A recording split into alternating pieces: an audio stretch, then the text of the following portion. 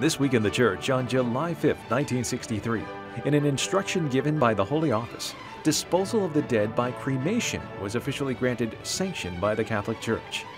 July 6th is the feast day of St. Maria Goretti, a young virgin and martyr who is the patron saint of purity, rape victims, young women, and youth in general.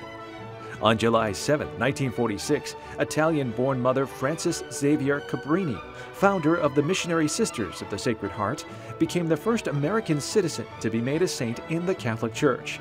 She arrived in the U.S. in 1889 and was naturalized in 1909. And on July 11, 1533, Pope Clement VII excommunicated King Henry VIII.